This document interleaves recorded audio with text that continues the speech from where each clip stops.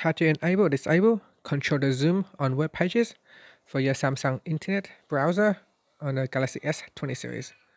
Now first tap on the home key to go back to your home screen and then launch the Samsung Internet browser. Next tap on the settings or the menu icon at the bottom and then tap on settings. In settings, you want to tap on appearance and then tap on control the zoom on web pages switch to turn it on or turn it off. And that's it. Finally, you can tap on the home key to go back to your home screen or tap on the back key to go back to your web page. And that's it. Thank you for watching this video. Please subscribe to my channel for more videos.